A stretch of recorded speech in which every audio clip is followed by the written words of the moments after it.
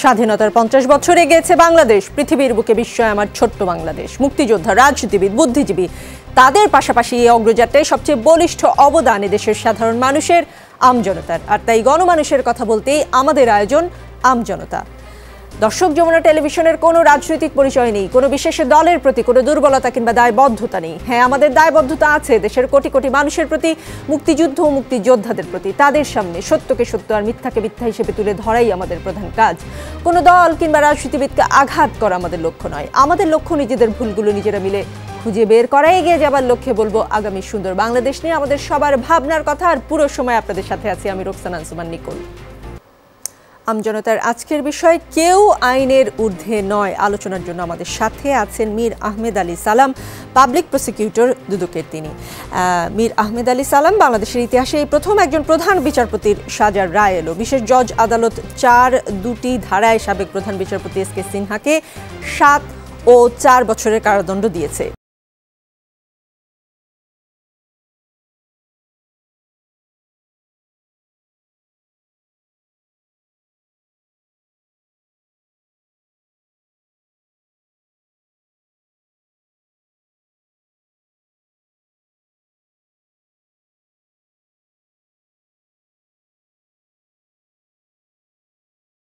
আপনার কাছে আমার প্রশ্ন ছিল, আমি যেটা বলছিলাম যে বাংলাদেশের ইতিহাসে এমন ঘটনা এই প্রথম একজন প্রধান বিচারপতির সাজার রায় এলো।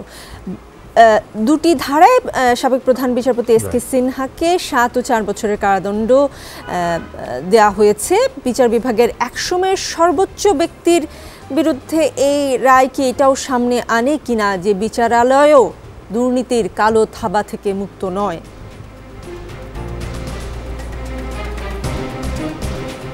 এটা তো আসলে দুর্নীতির কালো থাবা থেকে মুক্ত কোনো কিছুই মুক্ত নয়। সেখানে আমরা দুর্নীতি দমন কমিশন একটি স্বাধীন একটি অর্গানাইজেশন।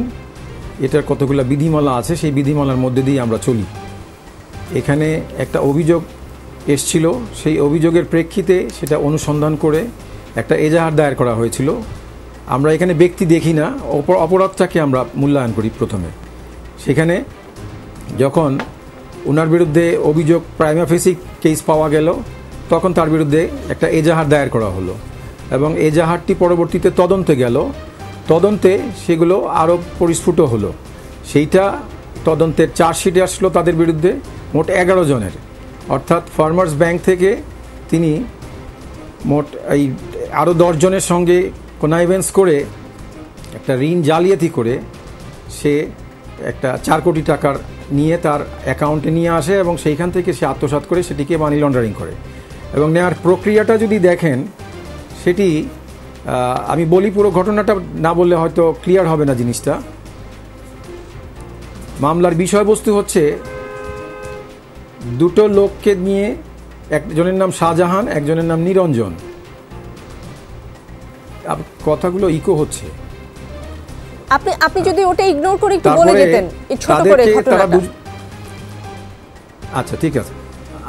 আচ্ছা, আমি ছোট করেই বলছি যে তাদের 2 জনকে দিয়ে ওই সুরেন্দ্র কুমার সিনহার যে বন্ধু রমেশ চন্দ্র সাহা, তার মাধ্যমে এই 2 জনকে, এই রমেশ চন্দ্র সাহার ভাগিনা হলো নিরঞ্জন চন্দ্র সাহা আর তার বন্ধু হচ্ছে শাহজাহান। তাদের 2 জনকে দিয়ে 2টা অ্যাকাউন্ট খোলানো হলো 6, 11, 16 তারিখে। এবং সেই একই দিনে সেইখানে তারা অ্যাকাউন্ট ওপেনিং হওয়ার পরে বিকেলবেলায় তারা 2.5 কোটি টাকা করে 5 কোটি টাকা ঋণের আবেদন করলো। তাদের অ্যাকাউন্ট খোলার সময় যে ঠিকানাটা দেওয়া হয়েছিল, সেই ঠিকানাটার খোঁজ নিয়ে দেখা গেল যে সেই ঠিকানাটা হচ্ছে প্রাক্তন সাবেক যে প্রধান বিচারপতি সুরেন্দ্র কুমার সিনহার বাড়ি, উত্তরাস্ত বাড়ি, সেইখানকার ঠিকানা ইউজ করা হলো।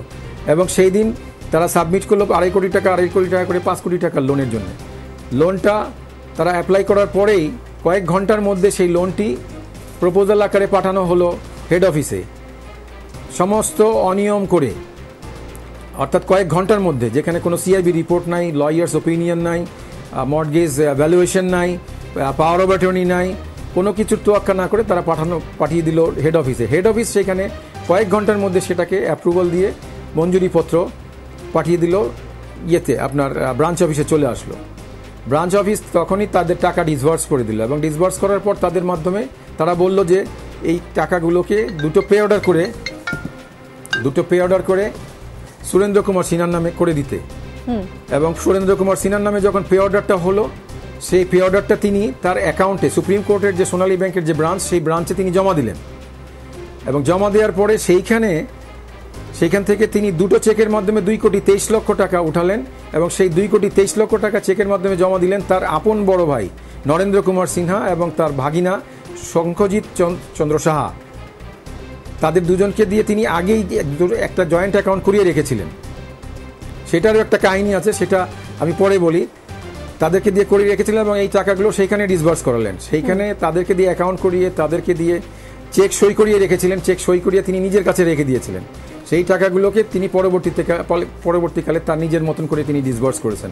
আর 1,40,00,000 টাকা তিনি তার বেঞ্চ রিডার যিনি মাহবুব রহমান, তাকে দিয়ে উঠিয়ে সেইখান থেকে সঞ্চয়পত্র করেছেন এবং তারপরে তার নিজের ব্যবহারের জন্য তিনি বাসায় নিয়ে গেছেন কিছু। আবার বাকি 40,00,000 টাকা তিনি বিভিন্নভাবে চেকের মাধ্যমে অন্যত্র সরিয়েছেন। অর্থাৎ অপরাধ লব্ধ করে, অর্থাৎ সমস্ত লিগ্যালিটির তুচ্ছ জ্ঞান করে, নিয়ম নীতি তোয়াক্কা না করে, ব্যাংকিং এই সমস্ত মানে যে ক্রেডিট যে পলিসি ছিল, সেই পলিসিটাকে অ্যাবিউজ করে তিনি তার পদকে অপব্যবহার করে এই ব্যাংকারদেরকে ইউজ করে এই লোনটা ওইখানে করায় এবং লোন করিয়ে তার অ্যাকাউন্টে টাকাটা নিয়ে আসে। আপনি বলছেন তিনি ক্ষমতার অপব্যবহার করে এই পুরো প্রক্রিয়াটি করেছে এবং কেউই যে আইনের ঊর্ধ্বে নয় সেটা আজকের এই রায় প্রমাণ করছে। আমি একটু, আমাদের সঙ্গে অ্যাডভোকেট জয়নুল আবেদিন আছেন, ভাইস চেয়ারম্যান, তিনি বিএনপির সাবেক সভাপতি, সুপ্রিম কোর্ট আইনজীবী সমিতির অ্যাডভোকেট জয়নুল আবেদিন সাবেক একজন প্রধান বিচারপতির বিরুদ্ধে আজকে অর্থ পাচার মামলার টাকা আত্মসাৎ আর অর্থ পাচার মামলার রায় এলো।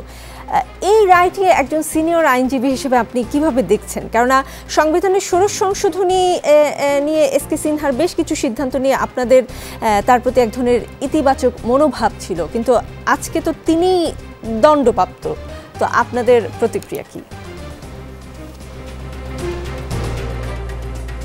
প্রথমে আপনাকে ধন্যবাদ এবং আমার বন্ধু সালাম সাহেব যে একটু আগে একটা ইতিহাস তুলে ধরলেন, এটার জন্য তিনি যে ইতিহাসে মোটামুটিভাবে তার ঘটনাটা বর্ণনা করলেন, এই জন্য তাকে ধন্যবাদ দিচ্ছি। দেখুন, এখন অনেক কিছু ঘটনাই অভিনব। আপনার এই আমজনতাই অনেকগুলো অনুষ্ঠান আমি দেখেছি। আর আপনি একটি কথা বলেছেন যে আমি ওই সময় সভাপতি ছিলাম। এসকে সিনহা বাংলাদেশের সংবিধান মোতাবেক শপথ বাক্য পাঠ করে হাইকোর্ট বিভাগের বিচারপতি হয়েছিলেন এবং তিনি বিচারপতি হিসাবে দীর্ঘদিন এই হাইকোর্ট বিভাগের দায়িত্ব পালন করেছেন। এবং আপনি এও জানেন যে তাকে প্রধান বিচারপতি যখন করা হয়, তিনি খুব ভালো বিচারপতি ছিলেন সরকারের দৃষ্টিতেই, এবং আমাদের সুপ্রিম কোর্টে অনেক বিচার বিশ্লেষণ করে প্রধান বিচারপতি রাষ্ট্রপতি নিয়োগ দান করেন এবং সেখানে প্রধান বিচারপতিকে সরকার নিয়োগ দিয়েছেন, এই সরকারই দিয়েছেন এবং দেওয়ার পরে তিনি খুব ভালো, এবং আপনি দেখেছেন যে তাকে ফুল দিয়েও বরণ করা হয়েছে, সব কিছু ঠিকঠাক আছে। তিনি খুব ভালো বিচারপতি হিসেবে দায়িত্ব পালন করছেন। বিভিন্ন সময় রাষ্ট্রপতিকে দাওয়াত করে আইন অঙ্গনেও এনেছেন এবং সর্বশেষ আমি যখন সভাপতি, তখন আমাদের একটা আনুষ্ঠানিক ব্রেকআপ পার্টি হয়। এই ব্রেকআপ পার্টিটা যখন এই একটা বড় লং ভ্যাকেশন হয়, তারপরে এইটা হয়। আমি সভাপতি হিসাবে দায়িত্ব পালনকারী অবস্থা আমার উপরে এই দায়িত্বটা পড়েছে যে প্রধান বিচারপতি এবং এই এই অনুষ্ঠানটা একটা গেট টুগেদার, অর্থাৎ ব্রেকআপ পার্টিতে না, একটা গেট টুগেদার হয়। সমস্ত আইনজীবীরা একসাথে হয়, বিচারপতিরা একসাথে হয় এবং আমাদের মধ্যে ভাব বিনিময় হয় এবং কে কেমন কি ইত্যাদি ইত্যাদি হয়। তো সেই অবস্থার মধ্যে সেই সময় আমি যেহেতু সভাপতি, আমার উপর এই দায়িত্বটা অর্পিত হয়। আমি এরপরে এই ঘটনাটা যখন ঘটে তখন আগের দিন বা 11টার সময় আমার প্রধান বিচারপতির সাথে সাক্ষাৎ করার কথা ছিল, কিন্তু আমি যখন সাক্ষাৎ করতে যাচ্ছি তখন আমাকে বলা হলো যে প্রধান বিচারপতির রুমে যাওয়া সম্ভব হবে না। আচ্ছা, কেন? যে ওখানে একটা বাহিনী ঘেরাও করে রেখেছে। আমি খুব আশ্চর্য হলাম যে এইটা আমার জীবনে, আমি 40 বছরের প্রফেশনে আমি কখনো এইভাবে বিচারপতিকে বাইরের কেউ লোক এসে ঘেরাও করে রাখে এটা আমি দেখি নাই। আর প্রধান বিচারপতির সাথে সাক্ষাৎ করতেও সাধারণত তিনি নিজে পারমিশন না দিলে কেউ সাহস পান না। কিন্তু এটা কি হলো, এটা কি? তখন আমি আসলাম, আমার অফিসে এসে বসলাম। এর কিছুক্ষণ পরেই শুনলাম যে তিনি বাসায় চলে গেছেন। এরপরের ঘটনা তো আপনারা জানেন, তাকে কোনো এই কি বলে নিয়ম নীতির তোয়াক্কা না করে বললেন আপনি ক্যান্সারের পেশেন্ট, আপনাকে বাইরে চিকিৎসার জন্য পাঠিয়ে দেওয়া হবে। উনি বললেন যে না, আমি তো বাইরে, আমি তো কোনো পেশেন্ট না, আমি তো ভালোভাবে চলতে পারতেছি, বিচার কার্য পরিচালনা করতেছি, কাজ করতে পারতেছি। কিন্তু তাকে পাঠিয়ে দিলেন। পাঠিয়ে দেওয়ার পরে উনি ওনাকে যেভাবেই হোক ওনার কাছ থেকে একটা পদত্যাগপত্র নেওয়া হলো, পদত্যাগ করলেন। এরপরে উনি দুর্নীতিবাজ হয়ে গেলেন। তো দুর্নীতিকে আমরা কেউ সমর্থন করি না, এটা ঠিক, দেশ জাতি কেউই সমর্থন করে না। এই যে ঘটনাগুলো দুর্নীতির একের পর এক ঘটে যাচ্ছে, এই বা পুকুর চুরি হচ্ছে, টাকা চুরি হচ্ছে, ব্যাংক চুরি হচ্ছে, আপনার এই পর্দা চুরি হচ্ছে, এগুলো কেউ আমরা সমর্থন করি না। জয়নুল আবেদিন, আপনার সরাসরি কোনো প্রতিক্রিয়া না পেলেও আপনার কথায় আমি আসলে বুঝতে পারলাম অনেকটা, আমার ধারণা আমাদের দর্শকও বুঝতে পেরেছে যে আপনার প্রতিক্রিয়া কোন দিকে যাচ্ছে। আমি আসবো আপনার কাছে, আমি আসবো আপনার কাছে। আমাদের সঙ্গে মীর আহমেদ আলী সালাম আছেন। মীর আহমেদ আলী সালামের কাছে তো আমি গিয়েছি। অ্যাডভোকেট শাহ মঞ্জুরুল হক আছেন আমাদের সাথে, আইনজীবী বাংলাদেশ সুপ্রিম কোর্টে। তার কাছে একটু জানতে চাই, অ্যাডভোকেট শাহ মঞ্জুরুল হক, আপনি বঙ্গবন্ধু আওয়ামী আইনজীবী সমন্বয় পরিষদের একজন নেতা এবং সাবেক প্রধান বিচারপতি এস.কে. সিনহার দায়িত্বের শেষ থেকে আপনারা তার পদত্যাগের আহ্বান জানিয়েছিলেন। এখন তো তার সাজার রায় এলো, তার একটা অপরাধের কারণে তার সাজার রায় এসেছে। তো সাবেক প্রধান বিচারপতির বিরুদ্ধে এমন রায়ে আদালতে ভাবমূর্তি কোনোভাবে ক্ষতিগ্রস্ত হলে বলে মনে করেন কিনা আপনি? দেখুন, এখানে দুটো জিনিস। একটা হচ্ছে যে ওনার আজকে 11 বছরের সাজা হয়েছে, মানি লন্ডারিংয়ের জন্য 7 বছর, আর 4 বছর হয়েছে ওনার দুর্নীতির জন্য, এবং সেই সাথে ব্যাংক অফিসারদেরও সাজা হয়েছে। সো এখানে উনি যখন প্রধান বিচারপতি ছিলেন, উনি একাধারে প্রথমে হাইকোর্টের বিচারপতি হন, সেখান থেকে আপিল বিভাগের বিচারপতি, তারপর উনি প্রধান বিচারপতি হন। এবং প্রধান বিচারপতি হওয়ার পর উনি বেশ কিছু বিতর্কিত কাজের বিতর্কিত কাজ করার ফলে যেটা আপনি বলেছেন যে বঙ্গবন্ধু আওয়ামী আইনজীবী পরিষদের তরফ থেকেও ওনাকে পদত্যাগের জন্য আহ্বান করা হয়েছিল, এবং পরবর্তীতে উনি পদত্যাগ করেছেন। আর দুর্নীতির বিষয়ে যেটা বলেছেন যে একজন প্রধান বিচারপতির সাজা হওয়া দুর্নীতির মামলায়, সেটা অবশ্যই বিচার বিভাগের জন্য কোনো সুখকর বিষয় না। কিন্তু সেই সাথে আপনাকে মনে রাখতে হবে, যেটা আপনি শিরোনাম করেছেন যে কেউ আইনের ঊর্ধ্বে না। আমাদের সংবিধান অনুযায়ী সব নাগরিক সমান, এবং তাদেরকে আইনের, সে যদি কোনো অন্যায় করে, অপরাধ করে, অবশ্যই সকল নাগরিককে আইনের আওতায় আসতে হবে এবং তার বিচার হবে। এবং দেখেন, আজকে এটা বিচার বিভাগের জন্য অবশ্যই সুখকর নয়। আবার একই দিক থেকে যে কেউই আইনের ঊর্ধ্বে নয়, সেই জায়গাটা বিচার বিভাগে প্রতিষ্ঠিত হলো, বিচার বিভাগের মাধ্যমেই প্রতিষ্ঠিত হলো, যে একজন সর্বোচ্চ পদে অধীন বাংলাদেশের মাননীয় প্রধান বিচারপতি ছিলেন, তার ব্যক্তিগত দুর্নীতির কারণে কিন্তু এই সাজাটা হয়েছে। দেখেন, এখানে দুর্নীতি দুই রকম হতে পারে। যে আপনি যেটা প্রথম প্রশ্ন করেছিলেন যে বিচার বিভাগীয় দুর্নীতি কিনা, এটা কিন্তু দেখেন বিচার বিভাগীয় দুর্নীতি না। উনি কিন্তু কোনো মামলার বা বিচার বিভাগের কাজ সম্পন্ন করতে যেয়ে কোনো অন্যায় করেছেন বা দুর্নীতি করেছেন, সেরকম মামলার কিন্তু বিচার এটা না। উনি একটা ব্যাংক থেকে ওনার অবৈধ প্রভাব খাটিয়ে 7 তারিখে অ্যাপ্লাই করে 9 তারিখে উনি 4 কোটি টাকা ওনার ব্যাংকে লেনদেন করেছেন। এই যে প্রভাব খাটিয়ে উনি দুর্নীতি করে একটা লোন নিয়েছেন এবং পরবর্তীতে দেখা যাচ্ছে ওনার অ্যাকাউন্ট থেকে ওনার ভাইয়ের অ্যাকাউন্টে সেই টাকা তার অর্ধেকেরও বেশি টাকা 2 কোটি কত টাকা উনি ট্রান্সফার করেছেন, যেটা লন্ডারিংয়ের মধ্যে আসে। সো এই যে লেনদেনটা হয়েছে এটা কিন্তু ওনার ব্যক্তিগত কাজ। উনি বিচার বিভাগীয় পদে থেকে ওনার ক্ষমতার অপব্যবহার করে ব্যক্তিগতভাবে লাভবান হওয়ার জন্য একটা ব্যাংক থেকে লোন নিয়ে অবৈধ প্রভাব খাটিয়ে অন্যায় করে যে কাজটা করেছেন সেটার জন্য ওনার কিন্তু আজকে বিচার হয়েছে। সেখানে স্পেসিফিক এলিগেশন ওনার বিরুদ্ধে রয়েছে এবং আজকে যে রায়, সেই রায়ে কিন্তু 2টা অভিযোগে ওনার বিচার হয়েছে। একটা হচ্ছে উনি দুর্নীতি করেছেন প্রভাব খাটিয়ে, আর একটা হচ্ছে উনি মানি লন্ডারিং করেছেন ওনার ব্যাংক অ্যাকাউন্ট থেকে ওনার ভাইয়ের ব্যাংক অ্যাকাউন্টে টাকা সরিয়ে। সো এইটা বাংলাদেশের বিচার বিভাগে একটা অনন্য ঘটনা, দৃষ্টান্তমূলক ঘটনা।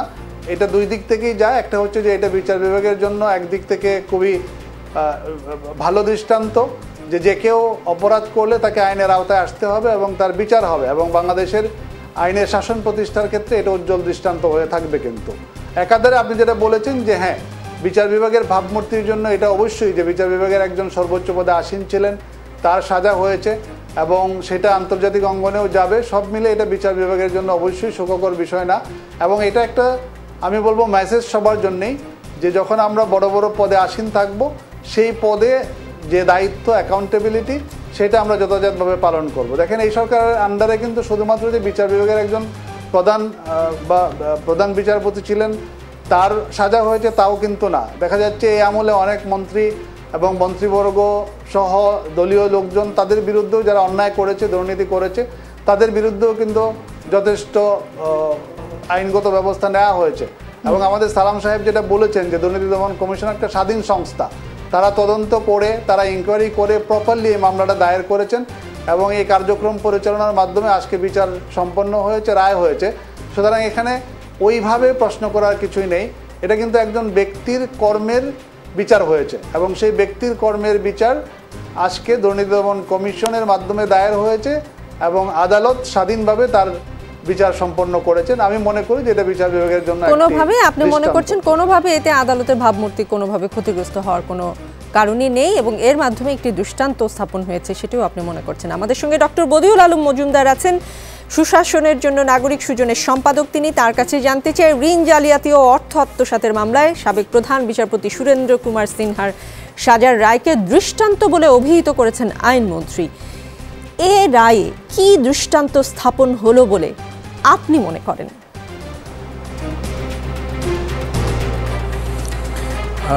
অনেক ধন্যবাদ। আপনার শিরোনামটাই হলো আমার কাছে বিভ্রান্তিমূলক। যে আপনি, আমার যতটুকু মনে পড়ে, আপনার শিরোনাম হলো কেউ আইনের ঊর্ধ্বে নয়, এই তো শিরোনাম, তাই তো? জি, কেউ আইনের ঊর্ধ্বে নয়। কেউ আইনের ঊর্ধ্বে নয়, জি, কোটেড। ওকে। তো আমি তো মনে করি না এটা বাংলাদেশের ক্ষেত্রে, বাংলাদেশের ক্ষেত্রে প্রযোজ্য। এই দুর্নীতির ব্যাপারে এবং দুর্বৃত্তায়নের ব্যাপারে, অপকর্ম করার ব্যাপারে এটা এই যে বিশেষ ক্ষেত্রে প্রযোজ্য। বিচারপতি সিনহার ক্ষেত্রেও এটা একটা বিশেষ একটা ক্ষেত্র বলবো আমি। তো উনি দুর্নীতির জন্য উনি সাজাপ্রাপ্ত হয়েছেন। এটা একদিকে খুশির খবর যে কেউ দুর্নীতিগ্রস্ত হলে তার সাজা হবে, এটাই স্বাভাবিক। তিনি প্রধান বিচারপতি হন, তিনি একজন অন্য সাধারণ নাগরিক হন, তাতে কিছু আসে যায় না, তিনি সাজা পাবেন, এটাই স্বাভাবিক। তো এটা আনন্দের খবর। আবার এটা দুঃখের খবর, এটা হলো একটা সিলেক্টিভ ক্ষেত্র বলে মনে হয়। দেখেন দুর্নীতিটা কি, দুর্নীতির সংজ্ঞাটা কি? দুর্নীতি হলো ক্ষমতার অপব্যবহার করে কেউ যদি লাভবান হয় কিংবা অন্যকে লাভবান করে তাহলে সেই দুর্নীতি করে। তো বাংলাদেশের চারদিকে তাকিয়ে দেখেন, আপনার চারপাশে তাকিয়ে দেখেন যে কারা কারা ক্ষমতার অপব্যবহার করেছে কিংবা করছে এবং করে লাভবান হয়েছে কিংবা হচ্ছে। তো তাহলে কি আমরা কেউ এই যে বাংলাদেশের যে খুব কম সংখ্যক ব্যক্তি দুর্নীতির বাইরে, আপনি যদি ধরেন একটা উদাহরণ ধরেন, এই যে 2018 সালের নির্বাচন, যে ডিসেম্বরে যে নির্বাচন হলো, সেখানে কি হয়েছিল? কি ক্ষমতার কি সঠিক ব্যবহার হয়েছিল না অপব্যবহার হয়েছিল? এবং এর দ্বারা কি কেউ লাভবান হচ্ছে না লাভবান হচ্ছে কি হচ্ছে না? তো তাহলে এই সংজ্ঞা যদি আমরা ব্যবহার করতে হয় তাহলে দুর্নীতির ঊর্ধ্বে খুব কম ব্যক্তি বাংলাদেশে আছে এবং এই যদি হয় তাহলে কিন্তু সুরেন্দ্র কুমার সিনহার ব্যাপারে তাকে দুর্নীতির অভিযোগে শাস্তি দেওয়া এটা একটা বিশেষ ঘটনা। আরও অনেক অনেক মহা দুর্নীতিবাজ বিরাট বিরাট দুর্নীতি করে নিজের লাভবান হয়েছেন, দেশের বিরাট ক্ষতি করেছেন, তো তারা কিন্তু ধরাছোঁয়ার বাইরে রয়ে গিয়েছে এবং বাইরে রয়ে গিয়েছে, থাকছে এবং থাকবেও। এটাই হলো বাস্তবতা। তাই আমি বলছি যে আপনার এই শিরোনামটা বিভ্রান্তিকর। আর আরেকটা হলো সুরেন্দ্র কুমার সিনহাকে বর্তমান ক্ষমতাসীন দলই বর্তমান সরকারই তাকে আদালতে নিয়োগ দিয়েছেন বিচারপতি হিসাবে। তাকে এরপরে আপিল বিভাগও তাকে নিয়োগ দিয়েছেন, প্রধান বিচারপতি করেছেন। তো এই ব্যক্তিটা যদি দুর্নীতিগ্রস্ত হয় তাহলে কি এই এত বছর তিনি বিচারালয়ে কাজকর্ম করলেন, তো এতে থেকে কোথাও কখনো এটা কারো চোখে আসলো না, কারো নজরে আসলো না তিনি আসলে একজন ভালো মানুষ নন, তিনি বিচারপতি কিংবা আপিল বিভাগে বিচারপতি হওয়ার কিংবা প্রধান বিচারপতি হওয়ার যোগ্য নয়। তো যেটা আমাদের দেশে আইনের শাসনের অভাব, দুর্ভাগ্যবশত আইন যে সিলেক্টিভলি ব্যবহৃত হয় এবং ওই যে যারা আপনার ক্ষমতার বলয়ের সাথে যুক্ত, যারা বিভিন্নভাবে অনুগত ক্ষমতাসীন যারা, আমি এই সরকারের কথা বলতেছি না, আগেও তাই ঘটেছে, তাদের ব্যাপারে সাধারণত বিচার হয় না। বিচার হলেও দুই একটা ক্ষেত্রে বিচার হয় যদি ব্যাপক এ ব্যাপারে ব্যাপক প্রচারণা হয় কিংবা কোনো ক্ষমতাসীন কোনো গুরুত্বপূর্ণ ব্যক্তি যদি এখানে স্বার্থ সংশ্লিষ্ট থাকে তাহলে তারও বিচার হয়। আর সাধারণত বিচার হয় না। এই যে বিচারহীনতার একটা ভয়াবহ সংস্কৃতি আমাদের দেশে বিরাজমান। তো এবং আপনি আমার মনে হয় একজন আইনজীবীকে জিজ্ঞেস করেছিলেন, দুদকের আইনজীবীকে জিজ্ঞেস করেছিলেন এটা বিচারালয়ের জন্য সুখকর কিনা, আপনার অন্য ভাষা ব্যবহার করেছিলেন। আমি তো মনে করি না বিচারালয়ের জন্য সুখকর, এবং আমি মনে করি যে বিচারালয়ে ব্যাপক দুর্নীতি আছে এবং বহু অভিযোগ আছে যে অর্থের বিনিময়ে রায় পাওয়ার এবং আরও বিভিন্নভাবে আদালতের রায় এবং আদালতের সিদ্ধান্ত প্রভাবিত করার। তো এগুলো তো ধরাছোঁয়ার বাইরে রয়ে গেছে এবং এখানে এই যে বিচারপতি সিনহা যেটা করেছেন সেটা হলো 16তম সংশোধনীকে তিনিই নন এবং তার সহকর্মীরা সবাই মিলে সর্বসম্মতভাবে এটাকে অসাংবিধানিক হিসাবে রায় দিয়েছেন এবং এর মাধ্যমে কিন্তু আমরা তখনকার যদি পত্রপত্রিকা ঘাঁটি তাহলে দেখব যে ক্ষমতাসীনদের মধ্যে ব্যাপক প্রতিক্রিয়া হয়েছে এবং এই নিয়ে ব্যাপক সমালোচনা হয়েছে এবং সাধারণভাবে মানুষের মনে প্রশ্ন জাগে তিনি তারই শিকার হলেন কিনা। আমি যেটা আশা করব, বাই দি ওয়ে এই সুপ্রিম কোর্টের ব্যাপারে আমাদের আপিল বিভাগের ব্যাপারে আরও অভিযোগ আছে। আমি একজন একটা আপিল বিভাগের একটা সিদ্ধান্তের কথা জানি যে আপনাদের অনেকেরই মনে আছে যে তথ্য দেওয়ার ব্যাপারে এই সংসদ সদস্যদের সংসদ নির্বাচনে যারা অংশগ্রহণ করবেন তাদের তথ্য দেওয়ার ব্যাপারে যে হাইকোর্টে একটা রায় হয়েছিল তাদের সুপ্রিম কোর্টে শুনানি হচ্ছিল এবং যে বাদী ছিল সম্পূর্ণ জালিয়াতির মাধ্যমে একজনকে বাদী করা হয়েছিল। সেখানে এই জালিয়াতির সাথে আইনজীবীরাও যুক্ত ছিলেন এবং এরপরে আমরা সেই তথ্য উদ্ঘাটন করে দেখিয়েছি যে যার নামে মামলা করা হয়েছে সেই ব্যক্তি জালিয়াত, সম্পূর্ণ ভুল, বিভ্রান্তিমূলক, অসত্য তথ্য দিয়ে এই মামলাটা করা হয়েছে। কিন্তু সেই মামলাটাই এই তথ্য আমাদের আইনজীবী যখন আদালতে উপস্থাপন করার চেষ্টা করেছিলেন আপিল বিভাগে, তখন তাকে থামিয়ে দেওয়া হয়েছিল এবং থামিয়ে দিয়ে সেই অ্যাপিল গ্র্যান্টেড, তার মানে হাইকোর্টের রায়টা উল্টে দেওয়া হয়েছিল এবং এরপরে বহু ঘটনা ঘটেছে, বহু নাটক ঘটেছে এবং তারা সেই দিনে সেই রায়টা প্রত্যাহার করতে বাধ্য হয়েছেন। এরপরে সুপ্রিম কোর্টের আপিল বিভাগের পরবর্তীতে রায় হয়েছে যে এটা কোনো আপিলে ছিল না কারণ এটা সম্পূর্ণ ভুয়া, সম্পূর্ণ বানোয়ার তথ্য দিয়ে করা হয়েছে। কিন্তু আপিল বিভাগ এর পক্ষে রায় দিয়েছিলেন, তার মানে ওই আপিলটা গ্রহণ করেছিলেন। কিন্তু বদিউল আলম মজুমদার, আপনার কথা মতোই কোথাও না কোথাও গিয়ে তো ন্যায় বিচার শেষ পর্যন্ত হলেও আপনারা পেয়েছেন বা ওই ঘটনায় হয়েছে। আরও আলোচনা হবে, তখন নিশ্চয়ই আপনি এ নিয়ে আরও কথা বলবেন। একটা বিরতি নিয়ে ফিরছি, আমজনতার সঙ্গেই থাকুন। দেখছেন আমজনতা, আমাদের সঙ্গে আছেন অ্যাডভোকেট শাহ মঞ্জুরুল হক। তার কাছে আমি জানতে চাই, সাবেক প্রধান বিচারপতি যদি সরকারের মতের বাইরে না যেতেন তাহলে হয়তো তাকে এ ধরনের সাজার মুখে পড়তে হতো না। বিরোধী পক্ষের এমন মন্তব্যের বিষয়ে আপনার বিশ্লেষণ জানতে চাই। এটা ঠিক না, অবশ্যই ঠিক না। কারণ হচ্ছে যে ধরেন, দেখুন যে একজন যদি দুর্নীতি করে, এবং সাবেক প্রধান বিচারপতি যেটা বলা হচ্ছে ষোড়শ সংশোধনীর রায় দিয়েছিলেন। দেখুন, ষোড়শ সংশোধনীর রায় কিন্তু উনি একা দেন নাই, এখন যারা বর্তমান বিচারপতি আছেন তারাও কিন্তু ওনার সাথে ছিলেন, তারা কিন্তু নিরবচ্ছিন্নভাবে কাজ করে যাচ্ছেন। সো এইটাকে কোনোভাবেই টার্গেট করা ঠিক হবে না যে উনি সরকারের মতের বাইরে গিয়েছেন অথবা ষোড়শ সংশোধনীর রায় দেওয়ার কারণে এই বিচার হয়েছে। এটা কিন্তু দুর্নীতি দমন কমিশন, আমি আগেই বলেছি যে স্বায়ত্তশাসিত সংস্থা, স্বাধীন সংস্থা, তারা কিন্তু মামলা লজ করেছে এবং আদালত স্বাধীনভাবে রায় দিয়েছে। এবং সেটা দেখেন যে আমি আগেও বলেছি যে এটা কিন্তু তার বিচার বিভাগীয় কোনো কাজ না, তথ্য প্রমাণ পেয়েছে আদালত এবং দুর্নীতি প্রসিকিউশন সেটাকে প্রমাণ করতে পেরেছে যে উনি দেখেন, উনি লোনের অ্যাপ্লিকেশন করেছেন 7 তারিখে এবং উনি লোন পেয়েছেন 9 তারিখে, টাকাটা পেয়েছেন। বাংলাদেশের ইতিহাসে এটা যেরকম একটা বিরল ঘটনা, আপনি দেখেন যে 2 দিনে কারো নামে 4 কোটি টাকার লোন স্যাংশন হয় 2 দিনের মাথায়, এটাও কিন্তু একটি বিরল ঘটনা। সুতরাং আপনাকে ওই দিকটা বিবেচনা করতে হবে যে একজন ব্যক্তি যদি দুর্নীতি করে তিনি প্রধান বিচারপতি হতে পারেন বা অন্য যে কোনো পদে আসীন হতে পারেন, আইনের ঊর্ধ্বে কেউ না।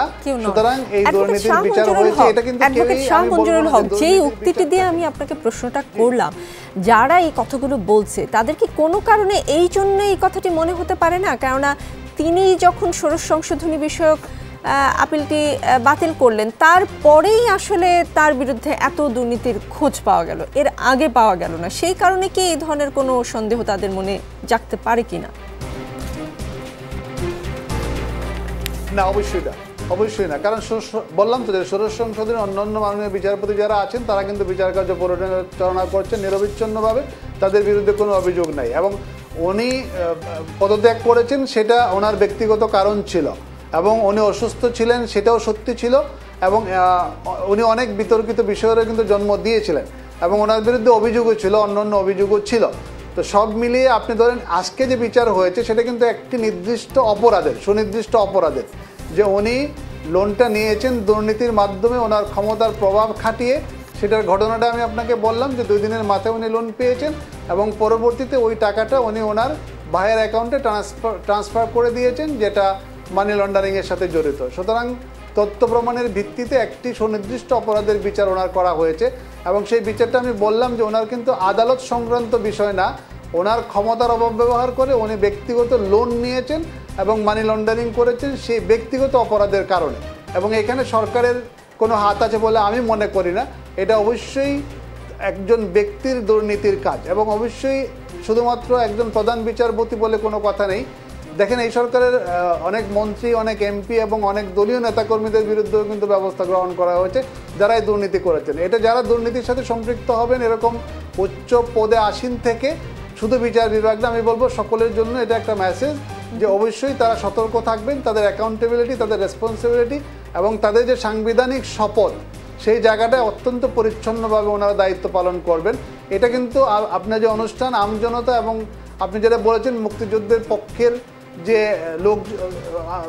মানুষজন এবং আমরা যারা মুক্তিযুদ্ধের পক্ষের শক্তি, আমরা এটা সবসময় চাই যে অবশ্যই একটা মানুষ অ্যাকাউন্টেবল থাকবে, তার পদে থেকে রেসপন্সিবল থাকবে এবং অবশ্যই সতর্কতার সাথে দায়িত্ব পালন করবে যেন কোনো দুর্নীতি, প্রভাব বা ক্ষমতার অপব্যবহার করে কোনো কাজ উনি না করেন। এইটা কিন্তু আজকে বিচার বিভাগের জন্য এটাই মেসেজ এবং সারা দেশের জন্য এটা একটা মেসেজ। এবং যারা যে কোনো ব্যক্তি যে যত বড় পদেই থাকেন না কেন, তারা আইনের ঊর্ধ্বে না, তারা যদি কোনো ব্যক্তিগত দুর্নীতি করে থাকেন তাহলে অবশ্যই অ্যাকাউন্টেবল হবেন। সেটা দুর্নীতির মাধ্যমে হতে পারে, পেনাল কোডের আন্ডারে হতে পারে বা সংবিধানের আন্ডারে হতে পারে। আপনি জানেন যে রায়টা ষোড়শ সংশোধনী সেটা কিন্তু বিচারপতিদের যে অভিশংসন বা বিচারপতিদের যদি কোনো দুর্নীতি হয় তাহলে তাদেরকে অপসারণ সংক্রান্ত যে আইন, সেই আইন নিয়েই কিন্তু রায়টা হয়েছিল, যে সেটা কি সংসদের হাতে যাবে ৭২-এর সংবিধান অনুযায়ী, নাকি সেটা সুপ্রিম জুডিশিয়াল কাউন্সিলের হাতে থাকবে। ওনারা রায় দিয়েছিলেন যে এটা সুপ্রিম জুডিশিয়াল কাউন্সিলের হাতে থাকবে।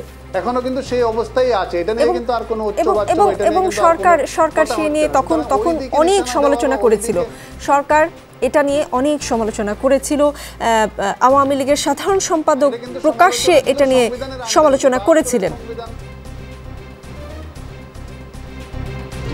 সেটা কিন্তু বিচার বিভাগের সমালোচনা ছিল না, সেটা কিন্তু ছিল যে ৭২-এর সংবিধানে যে বিধান ছিল সেই বিধানটাই এবার প্রতিস্থাপন করা হয়েছিল সংবিধানে।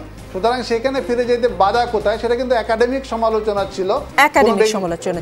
জি, আমি আসবো আপনার কাছে সময় পেলে, আবারও আসবো অ্যাডভোকেট শাহ মঞ্জুরুল হক। আমি একটু অ্যাডভোকেট জয়নুল আবেদিনের কাছে যেতে চাই এবং তার কাছে আমি জানতে চাই, আচ্ছা এই যে এসকে সিনহা তার বইতে দাবি করেছিলেন তাকে পদত্যাগে বাধ্য করে নির্বাসনে পাঠানো হয়েছে, মানে এটা কি কোনো গ্রহণযোগ্য বক্তব্য কিনা? কেননা কোনো প্রধান বিচারপতিকে কি চাইলেই পদত্যাগ কিংবা দেশ ত্যাগে বাধ্য করা যায়, নাকি অভিযোগের মেরিট ছিল বলে, মানে যেটা আজকে রায়ে প্রতিফলিত হলো, তিনি তখন দৃঢ়ভাবে কোনো অবস্থান নিতে পারেননি বলে দায়িত্ব ছেড়ে দিয়েছিলেন? তিনি জানতেন যে এই ধরনের অভিযোগ তার বিরুদ্ধে আসতে পারে, মানে একজন প্রধান বিচারপতিকে কোনো কিছুতে কি বাধ্য করার যায় কিনা?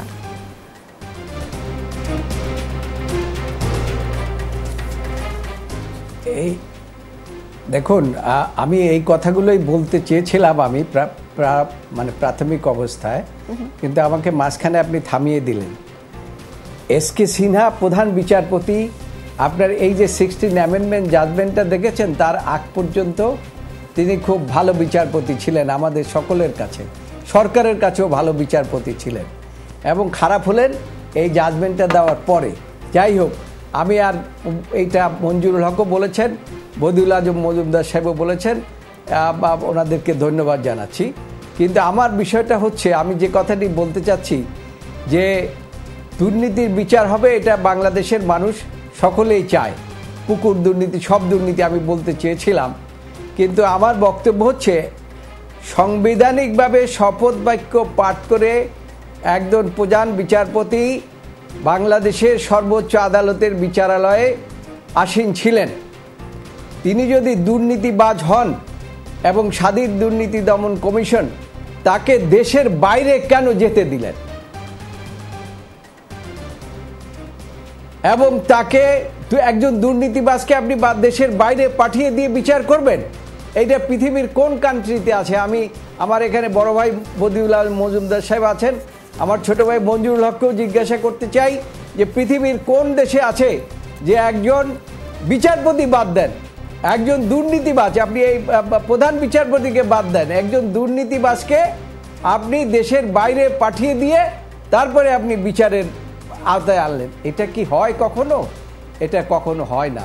তার অর্থ হচ্ছে যে আমার ছোট ভাই যেটা বলেছে, এটা বিচার বিভাগের জন্য কোনো সুখকর বিষয় নয়, এবং এটা একটা মেসেজ। সেই কথাটি আমাদেরকে চিন্তা করতে হবে, আমাদেরকে ভাবতে হবে যে এই কি বলে, সাংবিধানিক সর্বোচ্চ সে একটা বিভাগের প্রধান, তাকে এইভাবে করে দেশের বাইরে পাঠিয়ে দেওয়াও যায় এবং তার বিচারও করা যায়। এটা সমস্ত বিচার বিভাগের জন্য মেসেজ যে সরকারের বাধ্যগত না হলেই আপনি আর সে বড় দুর্নীতিবাজ হয়ে যাবে এবং তাকে বাইরে পাঠিয়ে দেওয়া হবে, তারপরে তার বিচার করা হবে। অ্যাডভোকেট শাহ মঞ্জুরুল হকের কাছে আমি একটু যেতে চাই। সেই জন্য বদিউল আজম মজুমদার সাহেব ঠিকই বলেছে, আপনার যে কথাটা, আপনার আইনের ঊর্ধ্বে নয়, কেউ আইনের ঊর্ধ্বে নয়।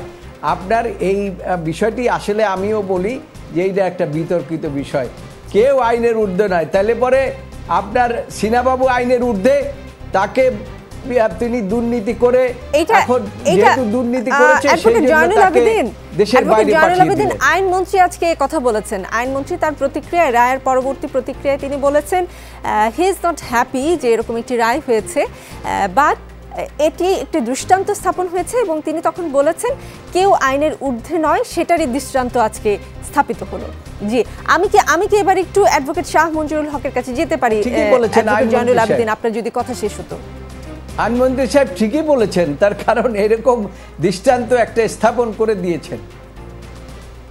জি, আমি একটু অ্যাডভোকেট শাহ মঞ্জুরুল হকের কাছে যেতে চাই এবং তার কাছে অ্যাডভোকেট জয়নুল আবেদিনের ওই কথাটা নিয়ে তার কোনো প্রতিক্রিয়া আছে কিনা একটু জানতে চাই, যে দেশের বাইরে পাঠিয়ে দিয়ে বিচারের আওতায় আনা এটা আবার কেমন, এবং এই যে হাই প্রোফাইল অনেক আসামিরাই তো আসলে দীর্ঘসূত্রতার কারণে বা বিদেশে থাকার কারণে সাজার আওতার বাইরে থেকে যান, এক্ষেত্রেও কি তেমনটা হতে পারে কিনা? কেননা আসামিদের তো উচ্চ আদালতে যাওয়ার সুযোগ থাকছে, পরবর্তী ধাপেও এই সাজা বহাল থাকবে কিনা সেটাও একটা ভাববার বিষয় আছে।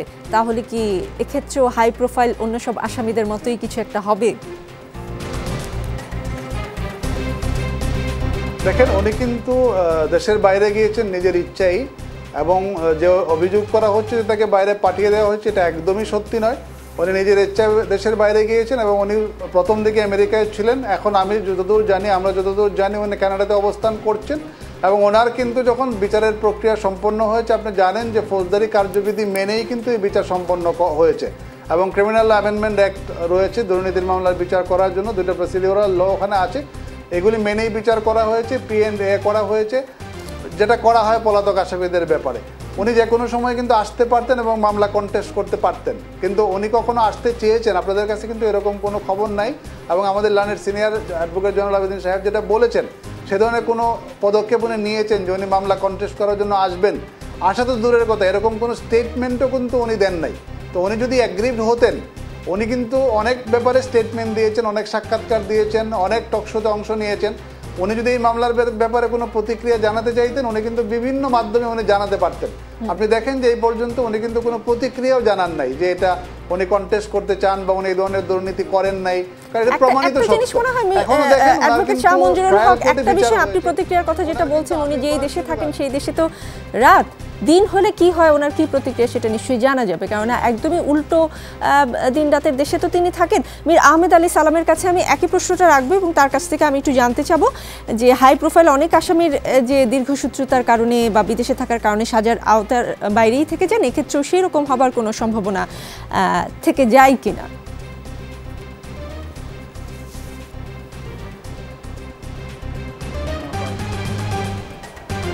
মীর আহমেদ আলী সালাম এখন আসছে। মীর আহমেদ আলী সালাম, আমি আপনাকে যে প্রশ্নটা করেছিলাম যে হাই প্রোফাইল অনেক আসামি তো দীর্ঘসূত্রতার কারণে বা বিদেশে থাকার কারণে সাজা হয়, কিন্তু সেই সাজার আওতার আসলে বাইরেই থেকে যান তারা, এক্ষেত্রেও সেরকমটা হবার কোনো সম্ভাবনা আছে কিনা? কেননা অ্যাডভোকেট জয়নুল আবেদিন একটা কথা বলবার চেষ্টা করছিলেন যে দেশের বাইরে পাঠিয়ে দিয়ে বিচারের আওতায় আনা, তাহলে আসলে সেটা প্রশ্নবিদ্ধ থেকে যায় কিনা?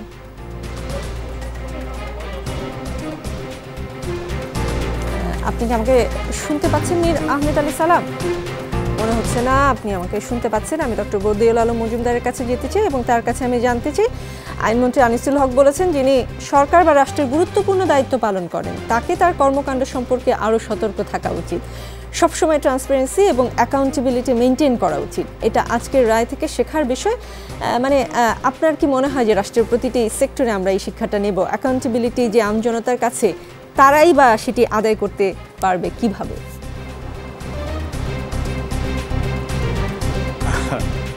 এটা খুব কৌতুকব্যঞ্জক যে মাননীয় আইনমন্ত্রী তা বললেন, কারণ এটা তো বাস্তবে দেখা যায় না।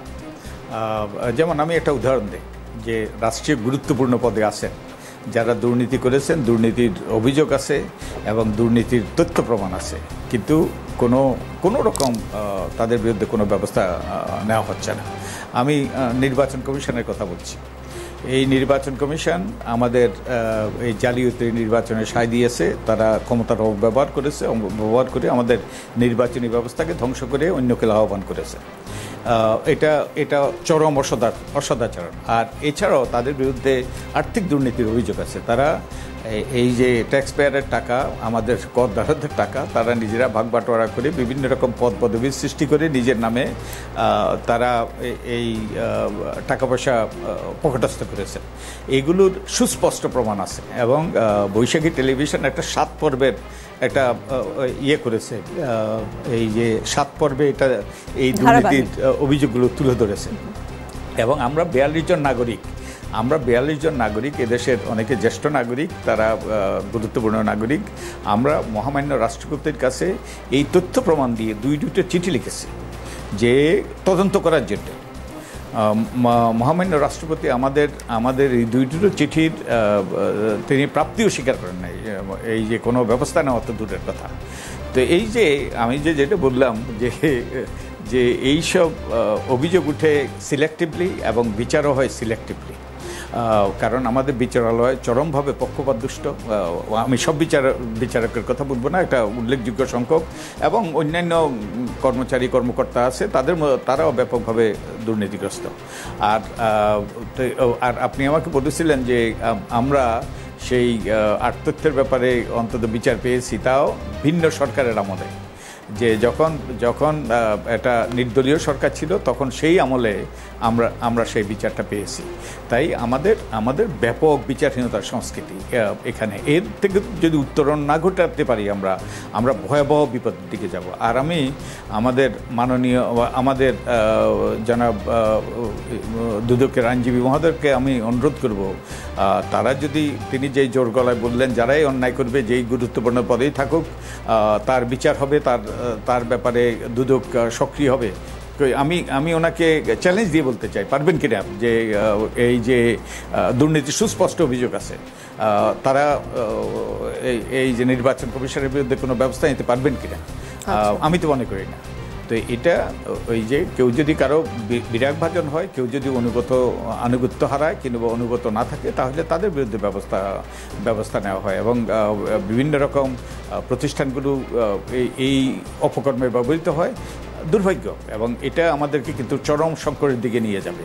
এবং আমি আশা করব যে মাননীয় আইনমন্ত্রী যেটা বলেছে, একটা দৃষ্টান্ত হিসেবে ধরে নিয়ে অন্যান্য যারা দুর্নীতি করছে, এবং তাহলে কিন্তু লোম বাঁচতে কিন্তু কম্বল উজাড় হয়ে যাবে। কিন্তু এটা শুরু হওয়া দরকার, মাননীয় আইনমন্ত্রী সহকর্মীদেরকে দিয়ে শুরু হওয়া দরকার, সংসদে এবং মন্ত্রিসভায়, এবং একই সাথে আমাদের প্রশাসনে, আইনশৃঙ্খলা রক্ষাকারী বাহিনীতে এবং অন্যান্য যারা গুরুত্বপূর্ণ পদে আছে। এবং এই যে কি বলবো, তাদের সম্পদের হিসাব দেওয়ার তারা অঙ্গীকার করেছিলেন তাদের 2008 সালের নির্বাচনের আগে, কিন্তু সেই অঙ্গীকারও তারা রক্ষা করেন নাই।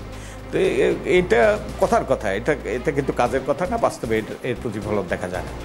জি, মীর আহমেদ আলী সালাম, যেমনটা ডক্টর বদিউল আলম মজুমদার বললেন যে আপনারা কি প্রধান নির্বাচন কমিশনারের বিরুদ্ধে যে অভিযোগ আছে সেগুলোকে খতিয়ে দেখবেন কিনা, তার বিরুদ্ধে ব্যবস্থা নিতে পারবেন কিনা, আপনাকে একদমই ওপেন প্রশ্ন করেছেন। মানে এই বছরই কিন্তু দেশের বিশিষ্ট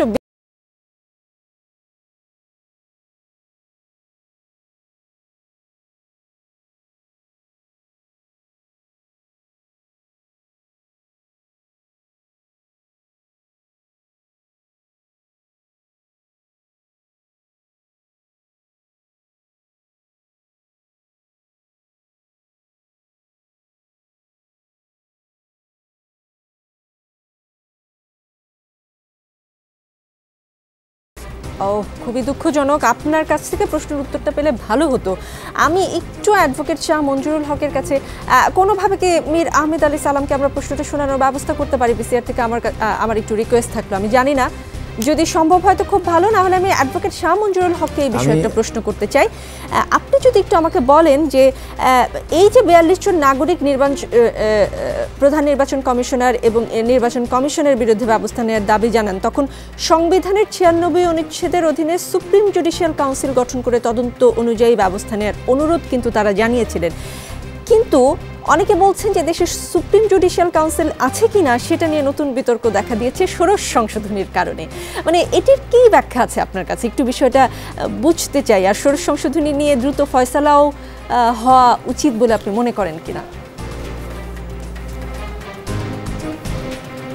যে সুপ্রিম জুডিশিয়াল কাউন্সিলের যে বিষয়টা বলেছেন, যে যেহেতু এই রায়ে সুপ্রিম জুডিশিয়াল কাউন্সিলের পক্ষে মতামত দেওয়া হয়েছিল, সংশোধনী বাতিল করা হয়েছিল, ধরে নেওয়া হয় যে সুপ্রিম জুডিশিয়াল কাউন্সিল রয়েছে।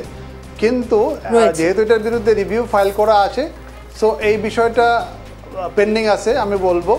আর ওনারা যেটা বলেছেন যে নির্বাচন কমিশনারের বিরুদ্ধে বা কমিশনার কয়েকজনের বিরুদ্ধে ওনারা শ্বেতপত্র প্রকাশ করেছেন, ওনারা যে অভিযোগগুলি করেছেন সেটা কিন্তু ওনারা করেছেন সুপ্রিম জুডিশিয়াল কাউন্সিল গঠন করার জন্য। ওনারা কিন্তু দুর্নীতির অভিযোগ সেভাবে করেন নাই। তো আমার কথা হচ্ছে যে যদি দুর্নীতির অভিযোগ থাকে অবশ্যই দুর্নীতি দমন কমিশন খতিয়ে দেখবে। আমি আগেও যেটা বলেছি যে এই সরকারের আমলে অনেক বড় বড় কর্তা ব্যক্তিদের বিরুদ্ধে, এবং উনি যে সমস্ত লোকদের কথা উল্লেখ করেছেন যে মাননীয় মন্ত্রী সহ অন্যান্যদের বিরুদ্ধে, আপনি জানেন যে পদ্মা ব্রিজ নিয়েও এলিগেশন আনা হয়েছিল, তখন মাননীয় মন্ত্রী ছিলেন আবুল হোসেন সাহেব, ওনার বিরুদ্ধে কিন্তু তদন্ত হয়েছিল, সব কিছু হয়েছে। তো উনি কিন্তু কাউকেই ছাড় দেওয়া হচ্ছে না। সো সেই দিক থেকে যদি আপনি বিবেচনা করেন যে সরকারের বড় বড় কর্মকর্তা বা মাননীয় মন্ত্রী যারা রয়েছেন তাদের বিরুদ্ধে যদি দুর্নীতির অভিযোগ থাকে এই সরকার তদন্ত করছে এবং ব্যবস্থা গ্রহণের জন্য বদ্ধপরিকর। নির্বাচন কমিশনের বিরুদ্ধে যদি সেরকম সুনির্দিষ্ট কোনো অভিযোগ থাকে, এখন এখানে দেখা যাচ্ছে অনেক অভিযোগ থাকে, এই সরকার তদন্ত করছে এবং ব্যবস্থা গ্রহণের জন্য বদ্ধপরিকর। নির্বাচন কমিশনের বিরুদ্ধে যদি সেরকম সুনির্দিষ্ট কোনো অভিযোগ থাকে, এখন এখানে দেখা যাচ্ছে অনেক অভিযোগ করা হয় রাজনৈতিকভাবে, অনেক অভিযোগ পক্ষপাতদুষ্ট থাকে। একটা অভিযোগ গেলেই যে তদন্ত করতে হবে তা কিন্তু না, তদন্তে অনুসন্ধানের জন্য কিন্তু একটা অভিযোগ এলিজিবল হতে হবে। যদি এলিজিবল অভিযোগ হয় যে এটা অনুসন্ধান করা দরকার, তাহলে অবশ্যই দুর্নীতি দমন কমিশন সেটা অনুসন্ধান করবে। জি, আমি একটু ডক্টর বদিউল আলম দুঃখিত, আমি একটু যেতে চাই অ্যাডভোকেট জয়নুল আবেদিনের কাছে এবং তার কাছে এই বিষয়ে আমি একটু জানতে চাই। এই যে ষোড়শ সংশোধনের বাতিলের রায় চ্যালেঞ্জ করে রাষ্ট্রপক্ষের রিভিউ দিনের পর দিন ঝুলে আছে, এটা দ্রুত সুরাহা হওয়া দরকার বলে আপনি মনে করেন কিনা? না, এটা আসলে ঝুলে নাই। এখন বিষয়টি হচ্ছে যে দেশের সর্বোচ্চ আদালতে জাজমেন্ট দেওয়ার পরে এই জাজমেন্টটা যতক্ষণ পর্যন্ত স্থগিত করা না হবে ততক্ষণ পর্যন্ত এটা ইনফোর্সেবল। সেটা ঝুলে আছে বলে এটাকে ধরে নেওয়া যায় না। সেই জন্য এখন এই জাজমেন্টের পরে যেটা সরকার যেটা বাতিল করেছিল সংশোধন করে সেটা সর্বোচ্চ আদালত বাতিল করে দিয়েছে, অর্থাৎ বলেছে এটা আনকনস্টিটিউশনাল। সেই জন্য এই সুপ্রিম যে জুডিশিয়াল কাউন্সিলটা আছে, এখানে যেটা বিষয়টি হচ্ছে, আপনি দেখেন দুর্নীতি কিন্তু আর্থিক দুর্নীতি না, ক্ষমতার অপব্যবহার করাটাও একটা দুর্নীতি। যেটা আমাদের বদিউল আজম মজুমদার সাহেব বললেন যে ইলেকশন কমিশন যে ঘটনাগুলো গত নির্বাচনে ঘটিয়েছে এবং এখনও যা হচ্ছে আর কি, এগুলোও একটা দুর্নীতি। সুতরাং সরকার যদি আইনমন্ত্রী সাহেবের বক্তব্য মোতাবেক যদি সব দুর্নীতিরই বিচার হয়ে যেত, তাহলে পরে এই সমস্ত দুর্নীতিরও বিচার হওয়া উচিত ছিল। তাহলে পরে আমরা বুঝতাম যে না, সরকার সমস্ত দুর্নীতির ঊর্ধ্বে থেকে দুর্নীতির বিচার করছে। এখন আরেকটি বিষয় হচ্ছে যে আমার ছোট ভাই মঞ্জুর বলেছেন যে একটা রিভিউ পেন্ডিং আছে। হ্যাঁ, রিভিউ একটা পেন্ডিং সরকার করে রেখেছে এবং তখনই, এবং সেই জন্যই এখানেই প্রমাণ হয় যে আপনার এই ষোড়শ সংশোধনীর জাজমেন্টের কারণেই আজকে এই আমাদের প্রধান বিচারপতিকে, বিচারালয়ের সর্বোচ্চ ব্যক্তিকে দেশ ত্যাগ করতে হয়েছে। কাজেই এবং আজকে তার বিচারও হয়েছে এবং আমরা এখানে এখন সরকার বলছেন যে আমরা কেউ বিচারের ঊর্ধ্বে নয়, আমরা সকলের বিচার করি। কিন্তু বাংলাদেশে এই যে একের পর এক ঘটনাগুলো ঘটে গেল, একটারও কি আপনি বিচার দেখেছেন? এই যে বালিশ কাণ্ড ঘটলো, সেটার কি বিচার হয়েছে? এই যে হাজার হাজার কোটি টাকা পাওয়া গেল আপনার সম্রাট, তারপরে তাদের বিচার কি হয়েছে? আপনার সাগর রুমি, আপনার এই যে এখানের আপনাদের এই মিডিয়ার যে সাগর রুমি, তার কি বিচার হয়েছে? আজকে পর্যন্ত তদন্ত পর্যন্ত হয় নাই। সুতরাং বিচারহীনতার কর্মকাণ্ড আপনার রয়েছে এবং এটা রয়েছে বলেই আজকে মানুষ এই দুর্নীতির কবলে আমজনতারা পড়েছে। আপনি এই যে অতি সম্প্রতি যে তৈলের দাম বাড়িয়ে যে দুর্নীতি করা হলো, এবং এই দুর্নীতিটা আপনি দেখেন, আপনি আপনার এই বাসের ভাড়া বাড়াবার জন্য সংসদ সদস্য যারা বাসের মালিক তাদের সাথে বসে ফয়সালা করলেন। জনতার সেখানে কোনো আপনার ভূমিকা ছিল? আমজনতা বলেন আর যাই বলেন, জনতার সেখানে কোনো ভূমিকা ছিল না। আপনি দুর্নীতি দেখতে পাচ্ছেন সেখানে। অ্যাডভোকেট জয়নুল আবেদিন, আপনাকে আরেকটু কথা বলতে দিলে আমারও ভালো লাগতো, কিন্তু আমি মীর আহমেদ আলী সালামের কথা একেবারেই শুনতে পাইনি। তার কাছ থেকে একটু শুনতে চাই শেষ সময়টুকু, আপনি যদি অনুমতি দিতেন। তাকে আমি প্রশ্ন তো দুটি করেছিলাম, সেগুলোর উত্তর মোটামুটি পেয়েছি। এখন একটা বিষয় আপনার কাছে জানতে, আমার শেষ কথাটা হচ্ছে, জি বলুন। শেষ কথাটা বলতে দেন। আমার শেষ কথাটা হচ্ছে, দুর্নীতি আমরা কেউ সমর্থন করি না। সর্বক্ষেত্রে সমাজের রন্ধ্রে রন্ধ্রে দুর্নীতি, এই দুর্নীতি উৎপাটন হওয়া দরকার। নিশ্চয়ই দরকার। মীর আহমেদ আলী সালাম, যে সব ক্ষেত্রেই এখন দুর্নীতি রয়েছে।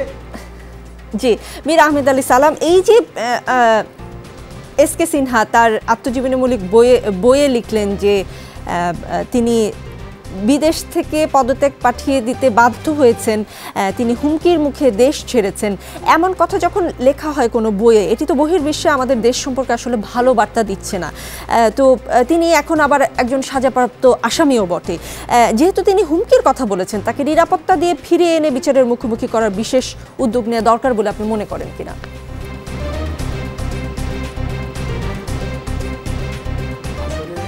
দুর্নীতি দমন কমিশন একটি বিধি দ্বারা নিয়ন্ত্রিত একটি প্রতিষ্ঠান। সেই প্রতিষ্ঠানে আমাদের কাছে যখন একটা অভিযোগ আসলো, সেইখান থেকে অনুসন্ধান প্রতিবেদনের পরে এজাহার হলো, এজাহারের পরে তদন্ত হলো, তদন্তের পরে তার আজকে বিচার কার্যক্রমের মধ্যে দিয়ে পরিসমাপ্তি ঘটেছে।